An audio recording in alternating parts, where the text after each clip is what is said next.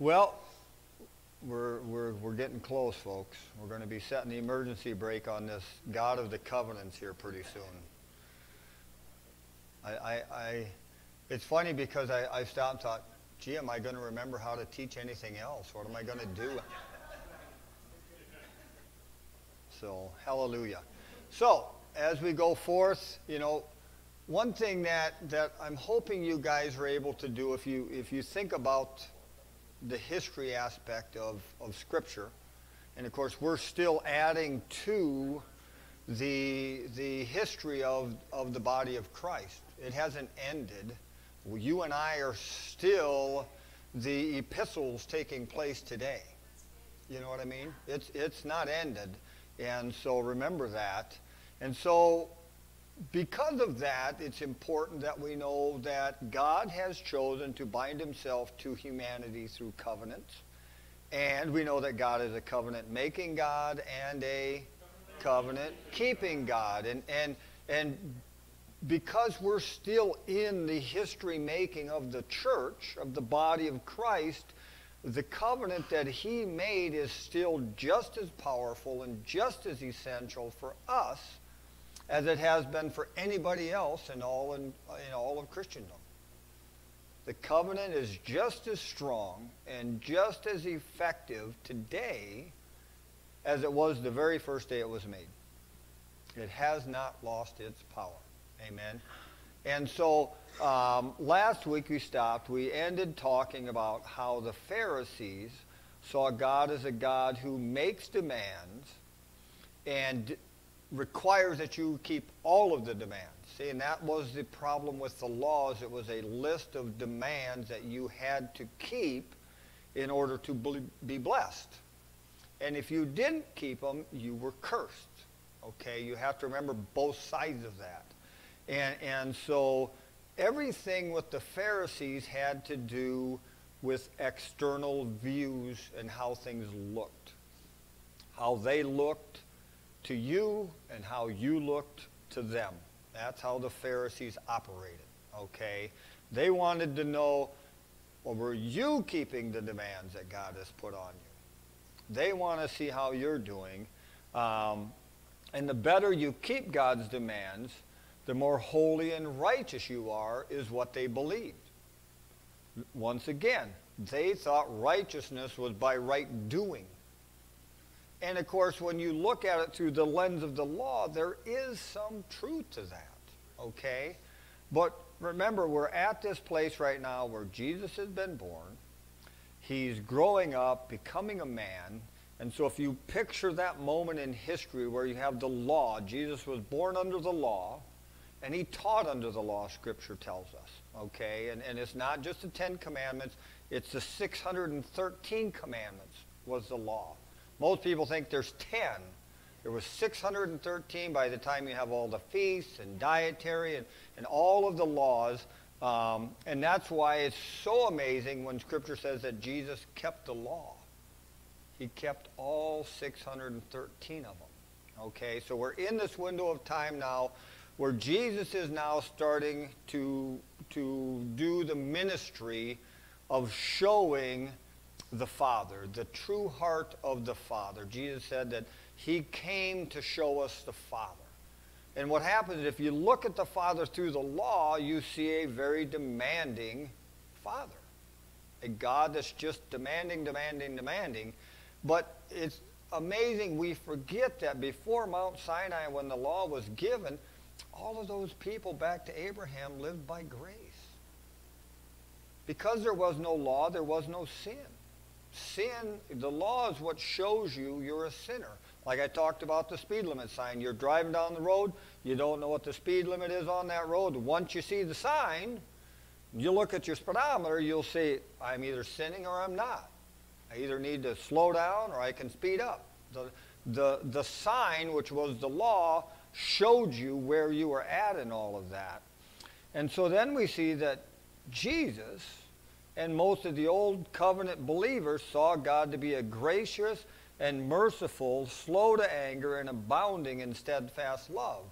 Well, think about those two viewpoints. What a different view of God. What a different way to approach God. One that's hard and harsh and demanding. If you don't do it right, you're in trouble. And the other one that's gracious and merciful and slow to anger and steadfast in love. And that comes out of Psalms 145:8. And so once again, like I said, everything the Pharisees dealt with was external. It was all about your doing. But Jesus came, and the heart of God was seen in the heart of man. Jesus wants people to see that God wants to look at your heart. God is a God of the heart, not of a God of the external. That's why clothes to him doesn't matter. What you drive doesn't matter. Where you live doesn't matter. It's the position that your heart is towards him and towards his creation. See, it's both places God wants to know that our heart is towards those things.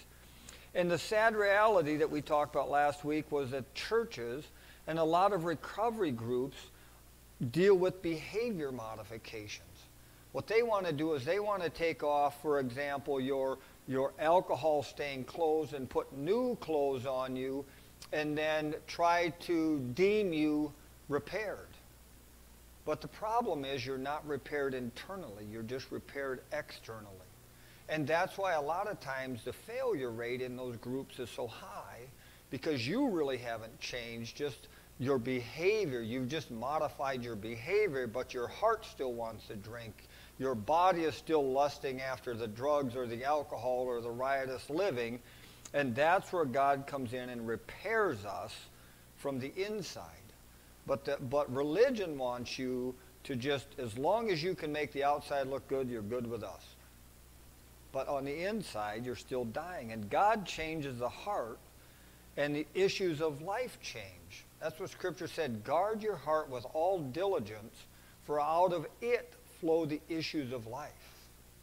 And God is a God that changes the heart. In fact, Scripture tells us in Ezekiel that God took that stony heart that was hardened by sin and gave us a soft, pliable heart, a new heart that relates to God and God's love and God's compassion towards us. And so one of the things in my life as a believer and as a minister of the gospel is, unfortunately, in a lot of the years, as I was under the Grace Plus message, and I looked at myself through the lens of how I was doing with God, so what that did is it caused me to look at others through that same lens. I was a Pharisee of nature. I was doing the same thing because I believed that's how God was viewing things. Okay? And the funny joke is I needed a pharisectomy. I needed that pharisaical thought process cut off and the heart of God installed. And so one of the things now as I minister is when I see the fruit, whether it's alcoholism, drug-related, riotous living, whatever it may be, I look past that and I want to go to the root, because I know that's where God's going to want to go. That's where the Holy Spirit wants to go. He wants to go to the root of the issue, because if you can kill the root, you'll kill the fruit. See, behavior modification is looking at the apple tree and its apples and running around and taking all the apples off and say, there, no fruit. Well, what's going to happen next season? It's going to grow fruit, see? Because that's what apple trees do. It's a natural outpour of an apple tree. But if you can kill the root, you can kill the fruit. And I know that to be true, and here's why. So I've got a mulberry tree at my shop. When I bought that shop in 2001, it was little, and I should have cut it off right then. But I didn't. And if you know anything about mulberries and birds, well, they eat the mulberries and then they sit on the fence line and then they distribute the seeds, and now I have mulberry trees all along all of my fence lines. But guess what I've been doing? I've been going in and drilling a hole in it and putting this certain liquid in there, and guess where that liquid goes? To the roots. And guess what happens? I can wash it, and the green leaves are now starting to turn brown, starting to thing, and now they're dying. because it killed the roots. I got to cut them off, and the problem is I need to get rid. The mulberry tree I have now is about the size of this building. It's just astronomical. It's crazy. Like I said, I should have cut it off. And that's really a good example in our life. When things start to rise up in our life, the time to deal with it is when it's little. You know, I told both my kids, I said, if you never drink alcohol, you'll never have a problem with it. Right? If you never do drugs, you'll never have a problem with them. All right? And it's just an absolute truth. But the nice part is when God comes in and plants the new seed in us, then we bear new fruit, good fruit, fruit of the Spirit, fruit that we like, fruit that people like around us. That's the amazing part, is not only do we get to enjoy that fruit, the people around us enjoy it because we're not angry. We deal in love and joy and peace, and we're long-suffering towards them. Amen? And so we're at this place now where Jesus is out ministering, and it's so interesting when you look at the dynamics of his ministry, because you have the Pharisees and the scribes and the law and the harshness that it is, and then you have the broken people that needed repair. And of course, one thing we know is the hard, harsh law does not fix broken people. The law was given that sin might increase. The law, Scripture calls it a mirror, okay? And if you know anything about a mirror, when you go in and look in a mirror, it will tell you the state you're in. You ladies know that when you look in the mirror and you see lipstick on your teeth, that you don't want that there, all right? And I've learned through the years that I tell ladies, hey, you have lipstick on your teeth, because I know they'd want to know, okay? But the mirror can't get the lipstick off. It can only show you the problem. And that's what the law does, is it shows you that you fall short of the perfect nature of God, okay? And so here's Jesus dealing with all of that in his ministry. And I want to go to Matthew 23. We're going to read verses 25 through 28. And this is a couple of the woes that he proclaimed on the scribes and the Pharisees. There's 7 of them. That woe to you. I'll just read it. Woe to you, scribes and Pharisees, hypocrites, for you clean the outside of the cup and the plate, but the inside they are full of greed and self-indulgence. You blind Pharisees, first clean the inside of the cup and the plate, that the outside may also be clean. Verse 27, woe to you, scribes and Pharisees, hypocrites. Now think of this. He's talking to the religious leaders. And of course, they don't recognize him for who he is. They think he's just a man that's got this new ministry. And trust me, there were plenty of ministers, and there were a lot of bar Jesus, or phony Jesus they called. And so now he's talking to these people, and he's speaking this way to them. Who dared to speak to a scribe or a Pharisee this way? Oh my goodness. Woe to you, scribes and Pharisees, you hypocrites, for you are like whitewashed tombs, which outwardly appear beautiful, but within are full of dead people's bones and all uncleanliness. So you also outwardly appear righteous to others, but within you are full of hypocrisy and lawlessness. I mean, I'm sorry, but I'm picturing myself standing around this conversation taking place, and Jesus saying these things to them. There isn't much worse that you could say to them other than call them a brood of vipers. You could, maybe that's pretty bad saying, okay? To tell them that they're unclean, because that's one of the things that they strove diligently, is to never be unclean.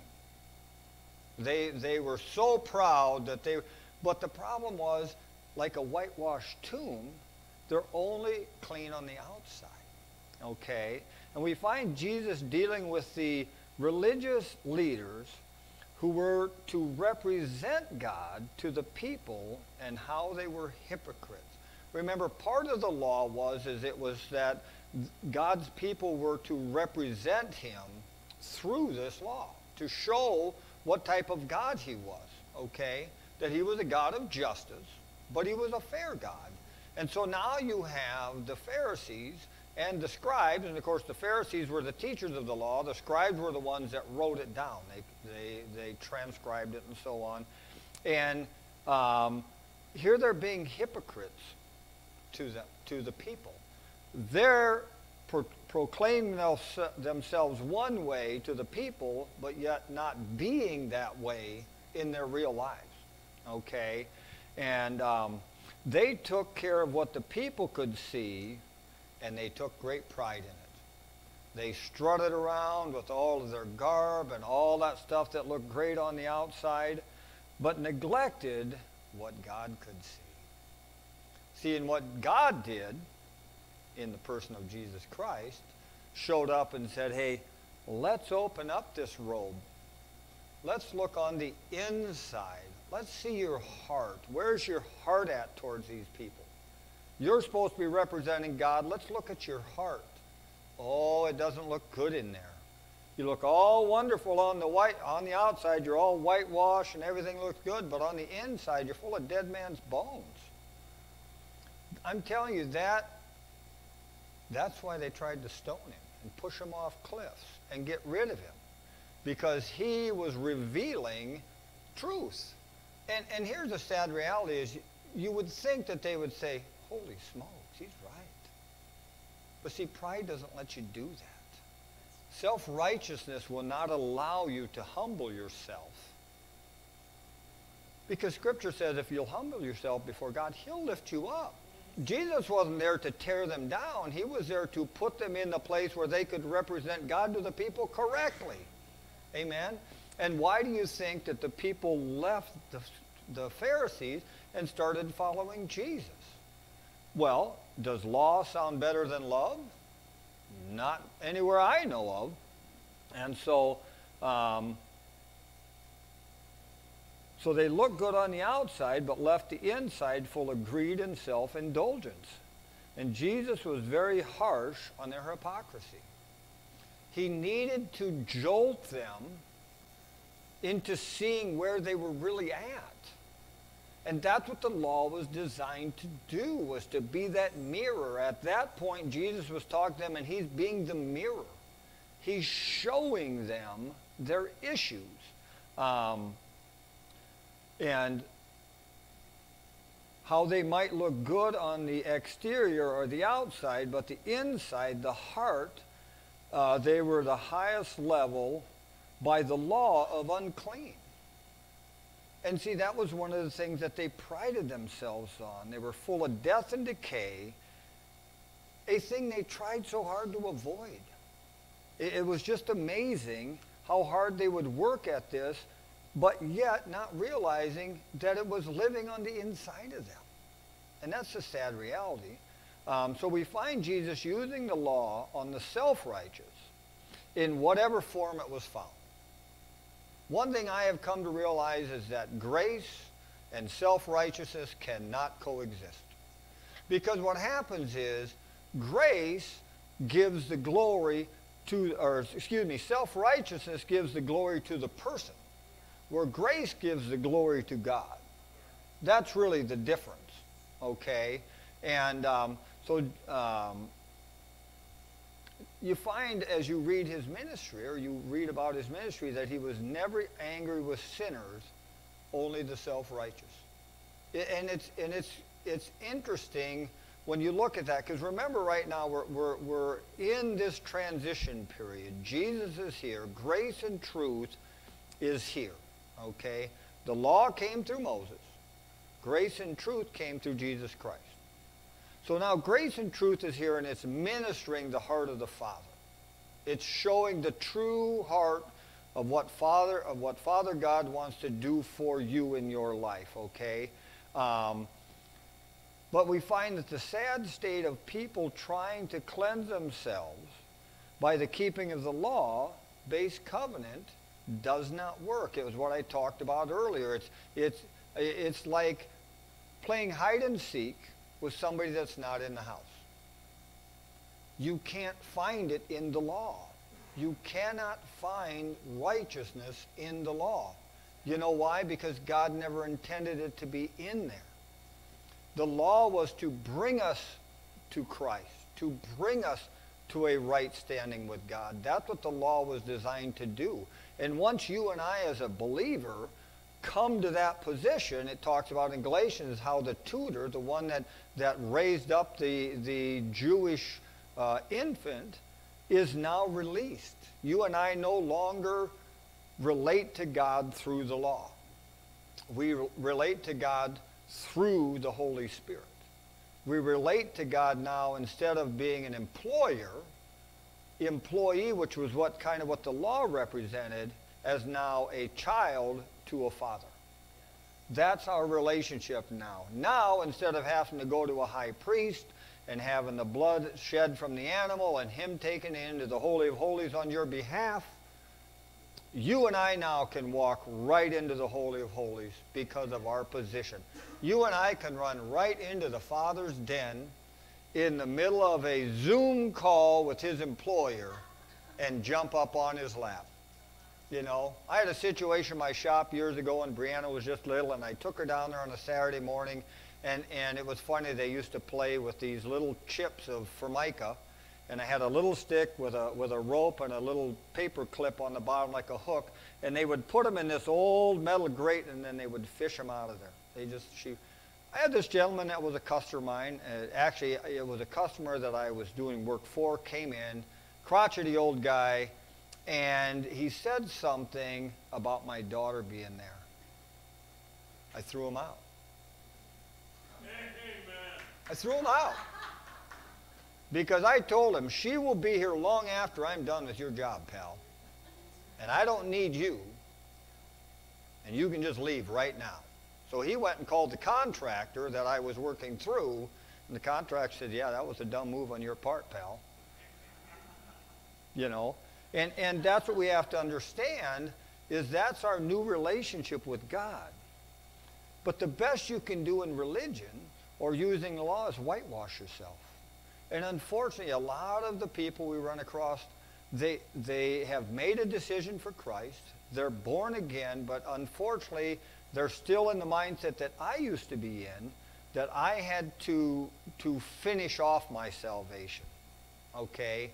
I had to work out my salvation with fear and trembling. Well, that is scriptural. It's in the Bible. But what it means is to work it out of you. It's like working a potato out of the ground, okay? And all that God is in me, all the gifts and the talents and the abilities, and it's up to me now to understand who I am in Christ and allow them to come out. I work them out, okay, with reverence and awe. And so all we can do is make ourselves look good on the outside while dying on the inside. And that's the sad reality of people that don't understand this grace message, is they go around. God, I remember the years we did this. You know, it's like you'd pull up to church or pull up to some Christian meeting, and you'd dig in the glove box and get out your mask and go in the meeting and praise be God, I'm the victor, I'm the head, not the tail. And the whole time on the inside, you're just hurt and wounded and needed help. And then you'd go in and you hear a message that would tell you how bad you're doing and how you need to get your act together and straighten yourself up so God will be pleased with you. And you actually left feeling worse than you came in. Like, dang, that was hardly worth it. And then I had to give them 10% of my money to hear that. Crap. You know? And so it's sad that a lot of our brothers and sisters in Christ right now are wounded and don't know how to get out. And you and I, through this message of grace, of the finished work of Christ, have their answer. You know, sometimes we forget that believers need to be ministered to too. Not just the lost and dying. It's believers that are hurting. And like Scripture says, whom the Son sets free is free indeed. And that's really should be our goal as ministers of the gospel, is to go in and release the chains, whatever they may be, off of the people. You know, you may have somebody that was bound up both arms and legs, and they've got the 2 arms and 1 leg free, and that's better than all 4 being bound up, but it's not what Jesus paid for. Jesus paid for you to be completely free, amen? And so what it made me think of, as I was thinking about, made me think of the rich young ruler in Mark 10. Of course, he comes to Jesus, says, hey, good teacher, what must I do to inherit eternal life? And of course, what did Jesus pull out? He pulled out the law. Because he said, what must I do? What's my job in all of this? Well, you have to keep these commandments. I've done all these things since my youth. Does that sound self-righteous? I'm good at this. I can do this. And so he said, hey, all right, well, because I know your heart, you've got a heart problem. Your money means more to you than God does. You've broken the first commandment. You've got a God bigger than God. It's your money. He said, hey, go sell all that you have, give it away, and come follow me. And it says he went away sad. See, the law revealed his heart. The problem was he wasn't willing to repent and change the way he thinks. Said, yeah, you know what? All this stuff means nothing. And Tim was talking about it during work. All this stuff really means nothing in the light of the kingdom of God and of salvation, of a freedom. Let's go to Mark 10. I want to read a scripture out of Mark 10.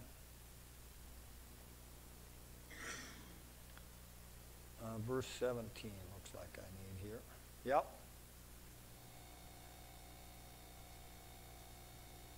Oh, excuse me. That's what I just talked about the rich young ruler. And so that Jesus reveals that he has a problem through the law. And I've always noticed that someone that came to Jesus in self-righteous mode, he gave them the law. Funny, when you go through now and read the Gospels, you will see these two sides of how Jesus dealt with people. Anybody that came to him in a self-righteous mode like the rich young ruler did, he gave him the law. And sometimes he gave him the law on steroids. He would say something to the degree, well, you've heard it said, thou shalt not murder. But I'm going to tell you the real heart of the law is if you've even hated somebody, you've already committed murder. And you've heard it said that thou shalt not commit adultery. But I tell you, the real heart of that law is if you've even lusted after a woman, you've already committed adultery. And he brought the law up to the full strength that it was designed to be from the very beginning to show you you fall short. You're not making it. It's not going to work for you. But when they came to Jesus and basically hands were empty, said, I have nothing to give, but I have a servant at home that's sick. Would you come to the house and heal him? Said, I tell you what, you just go ahead and go on your way, and by the time you get home, he'll be healed. And he's walking home, and another servant came running up to him, said, hey, fellow servant's been healed. Mother comes and said, hey, my son is dying. Raises him up. Goes to Peter's house. Raises Peter's. Everybody that came to Jesus with, I have nothing to offer, he gave them grace and mercy.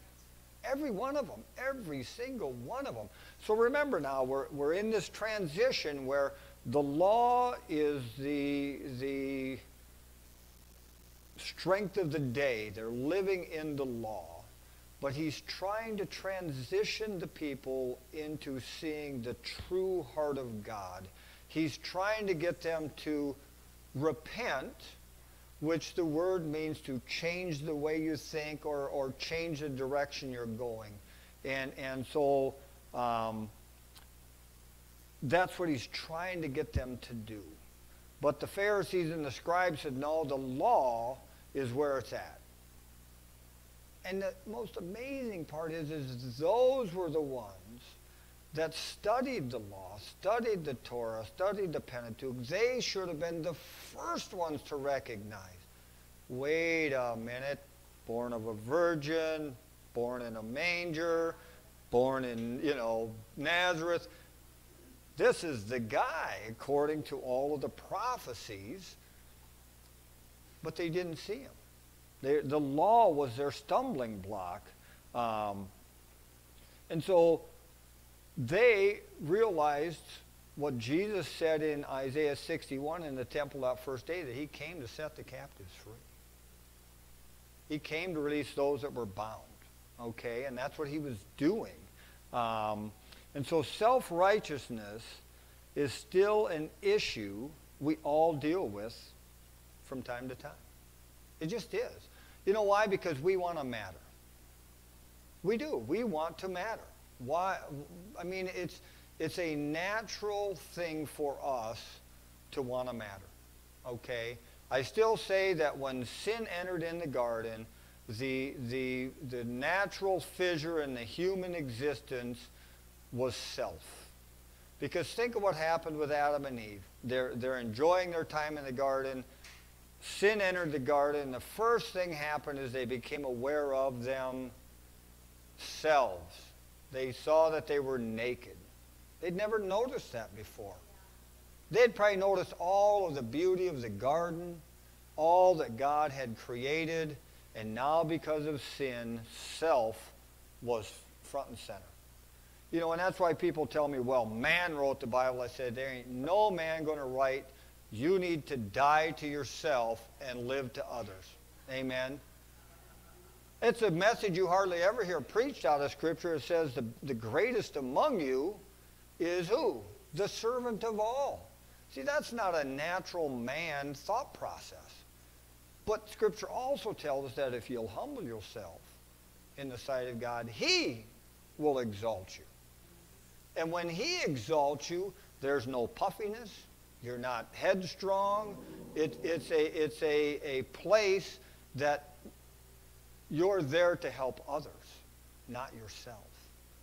See, that's one of the amazing things about God is that He can exalt you in the proper manner and you don't become self-righteous. But it's interesting because we have watched people that God has exalted that have went away from the truths of Scripture and exalted themselves. And pride comes before the fall. Amen. But you know what the funny part is you know, we talked about it, and Ginny says it quite often, is when we see some man of God, woman of God, and they're all of a sudden revealed that there's some big sin in their lives. They've fallen from grace is normally what you hear. But actually the reality is they're fallen into grace. They're finally realizing that, yes, they too are sinners, and yes, they too fall short, and yes, grace is still sufficient for what they have need of. Amen. And I just love it. And so between the world, the flesh, and the devil, we need to be on guard for the puffing up of self-righteousness, or the other side of the fence, because the devil will get you on both sides of the fence. He's tricky that way. Or the beating down of, I'm not good enough. See, that's the sad reality of self-righteousness. It does one of two things. It either puffs you up and makes you think that you're somebody super special, or it will drag you down because you're not living the way you're supposed to and make you feel that you're a substandard human being. That's what self-righteous, he's always trying to get you to one of those two places. And one of the things you find out about being exalted to a high place is you can fall. Okay? But the Holy Spirit will bring you to that place where Jesus is exalted. Amen? The Father is exalted. The Holy Spirit is exalted. And you're just thankful that they're allowing you to be a part of what they're doing. And when you keep that mindset, you realize that, but for grace, there goes me. I can be that person also. And so, you know, we have to guard ourselves from that because He can't change your and my salvation. Okay, you are saved and sealed and eternally set forth for heaven. But He can make our life and our Christian experience down here just miserable if we let Him. If we don't understand the truth of the grace message and how the same grace that saves you is the same grace that will sustain you through your Christian walk. Amen? Because we have this tendency that we're saved by grace and then somehow we think we need to finish it off.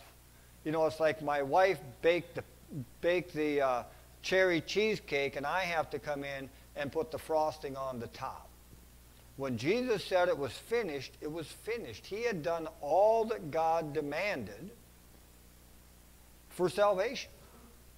And you and I now get to yield to what the Holy Spirit's doing in our lives and allow him to be the person that endues us with the wisdom and the energy and the words and all that we need to walk out our lives. Amen? And you have to realize that being puffed up or being deflated, one is just as bad as the other.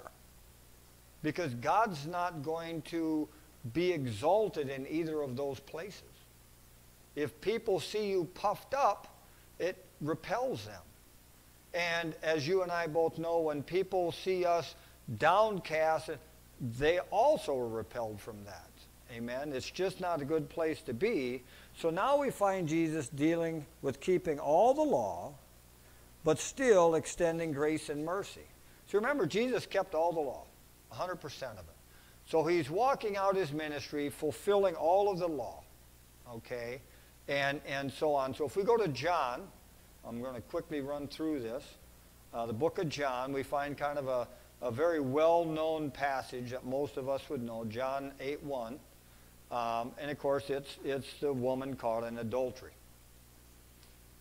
But Jesus went to the Mount of Olives early in the morning. He came again to the temple. All the people came to him, and he sat down and taught them. The scribes and the Pharisees brought a woman who had been caught in adultery, and placing her in the midst, they said to him, "Teacher, this woman has been caught in the act of adultery.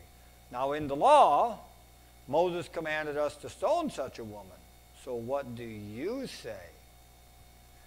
They said this to test him, that they might have some charge to bring against him. Jesus bent down and wrote with his finger in the ground. And as they continued to ask him, he stood up and said to them, Jesus is now finally going to speak, "Let him who is without sin among you be the first to throw a stone at her." Uh-oh. At once, and once more he bent down and wrote on the ground. But when they heard it, they went away one by one, beginning with the older ones. And Jesus was left alone with the woman standing before him. Jesus stood up and said to her, "Woman, where are they? Has no one condemned you?" And she said, No one, Lord." And Jesus said, "Neither do I condemn you. Go, and from now on, sin no more." Okay? So it's interesting. Jesus has to fulfill the law. If he does not fulfill the law perfectly, he cannot be your and my Savior. Okay? So he's in this dynamic now. So picture this. He's in the temple courts, and he's got people around, he's teaching.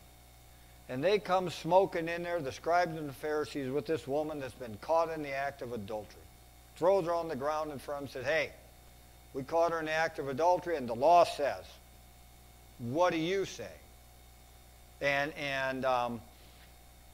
that had to be quite a time for the people. I mean, could you imagine if somebody came in here right now in that situation and threw some woman, possibly completely naked, right up here in front of us and said, "Hey, the law says," and we're like going, what is going on here? But they were trying to test Jesus. The law of Moses commands. And there's still a lot of people today that say that thing. What do you say, grace preacher? Basically what they said, hey, listen, you're running around preaching grace and mercy, but the law of Moses says, and you know what? The law of Moses did say. It was true.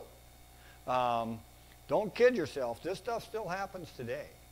There's religious settings where this still happens today. Not so much the woman caught in adultery, but people come and say, "All right, grace preacher, what do you say about this situation? This person's been caught stealing from the coffers of the church, and the law says thou shalt not steal. What do you say, grace preacher?" And it's interesting because we get accused of being light on sin, but that's not so. We are just heavy on Jesus. Amen? It's one of those things where we look to the heart of God, his grace, his mercy, his compassion, and his love in the situation. You know, they accuse us of saying, well, you just let people just sin all they want. No, because we believe that the work of the Spirit and the power of the Spirit is greater than that sin. And a sinner doesn't need to know they're a sinner. They already know they're a sinner. A sinner doesn't need to be condemned and made to feel guilty. They already condemned and need to be made feel guilty. You and I need to bring the gospel, the good news, into the situation. It's not that we're light on sin. We're just heavy on Jesus. Amen. The work of the cross. And the trap was set. What would Jesus do? Let her go and break the law, or stone her? And I love it because Jesus stoops down and writes in the sand, and they press him on the question. What do you say? What do you say? What do you say? And finally Jesus stands up and says, hey, listen. Let any of you who is without sin be the first one to throw a stone at her. I love it. Because they all knew on the inside they've got issues. They've got things they're dealing with. There's things that aren't right between them and God according to the law. Because they can't keep it, we can't keep it. It's just how it is. It wasn't designed to be kept. And then he bends back down and returned to writing in the sand. And I've heard it said, and it may be what he was writing in the sand might have been their name and the sin. All right, Pharisee Bob, lust. All right, Pharisee Jim, you have hatred. All right, you know. And one by one, the accusers walked away. And I love it. It's in there for a reason, guys. The oldest to the youngest. The oldest to the youngest, because the oldest recognized it quicker. That, you know what, I've been dealing with this deal for a long time. I'm out of here. Boom, rock down, bye. The youngest are going, yeah, I'm still a pretty good person. And finally they left. And I believe they were still there. So I'm picturing this now, this whole thing, and now the accusers are gone, but it never really tells us, but I think that the crowd was still there. The one that he was teaching. I don't believe they left. I bet they were like, let's see what goes on here. And I believe they were still there to see Jesus extend grace and mercy and forgiveness and the gift of no condemnation, because we know the Pharisees weren't going to deliver that, okay? So Jesus is now starting to show the heart of the Father. The Pharisees showed the external. Here's a woman caught in adultery. Of course, where's the man at? He was just as guilty. They didn't bring him. They just brought her. So in the reality of justice, if they were going to really keep the law to its nth degree, the man should have been there also. But remember what he called them? Hypocrites. And you know, we realize in John 3:17, a scripture we hardly ever hear. You'll hear it in this place, but you hardly, of course, we all know John 3:16. God so loved the world that he sent his Son into the world that the world might be saved through him. But John 3:17 says, God did not send his Son into the world to condemn the world, but the world through him might be saved. Here's a micro of this happening right here with this woman. Jesus was there not to condemn her, but to save her. And also one thing we have to remember is Jesus' instructions. Go and leave your life of sin. Go and sin no more. You know, and even in ours, we need to hear that. If we're struggling with things, we have to understand that we do have the gift of no condemnation, Romans 8:1. But I'm telling you, your life will be much better if you go and leave that sin. Because that sin is an anchor in your life. And the reason he wants you to leave it is because he knows it's an anchor in your life. Now, you and I may still find value in whatever it is, but he knows there's a greater value waiting for you if you'll lay it down, if you'll just let it go. And so we see Jesus starting to reveal the new covenant to come, this new covenant of grace. And in him, sin would be removed, and grace and mercy would be replaced, would replace guilt and shame and condemnation. God would make a way of escape. And see, we see that in this passage with this woman caught in adultery. Jesus made a way of escape. He kept the law. He said, listen, y'all want to start throwing stones? There she is. See, he was not opposed to the stoning of the woman. He just set a standard. He just set the heart of God that those of you that are without sin, Go ahead and chuck the stone. And the amazing part is there's one person there that could have thrown a stone. It was Jesus. He was without sin. But he's the one that gave her the gift of no condemnation. And I'm telling you, that is one of the greatest things that will allow you to set sin down and walk away from it, knowing that God is not condemning you in it. It's an amazing, it's like a reverse psychology thing. Where if somebody says, well, yeah, just do that, and it's like, well, I don't want to do that now if I'm told to do it. Kind of a weird deal. It's just the human psychic in that way. And so today as we end, next week we're going to look at Jesus dealing with the scribes and the Pharisees again. And we're going to look at a scripture that I think is just monumental in its dynamic. Okay? So come next week, we're landing the plane. The landing gear's down. We're getting ready to ride right into this new covenant. And then we're going to look at what that new covenant is. What you and I have been given in the new covenant. Amen? Father, we thank you today for the gift of no condemnation. I thank you today you're working on our hearts. We open up our hearts to hear from you and receive from you.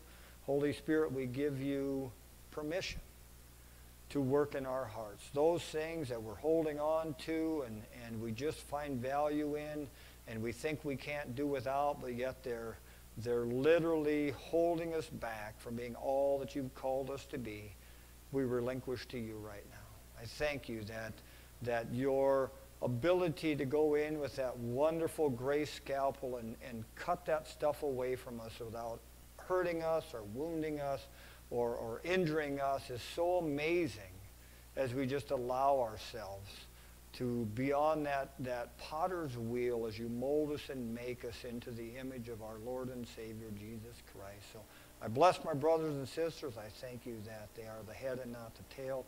They're above and not beneath, and everything they set their hands to prospers this week. Through the precious blood and the work of the cross and the redemptive act of Jesus Christ, we pray. Amen. If anybody needs prayer, please come and let us pray for you. Remember 2 o'clock with Elaine if you're so moved to go there. And if you have questions about that, come see me. Amen.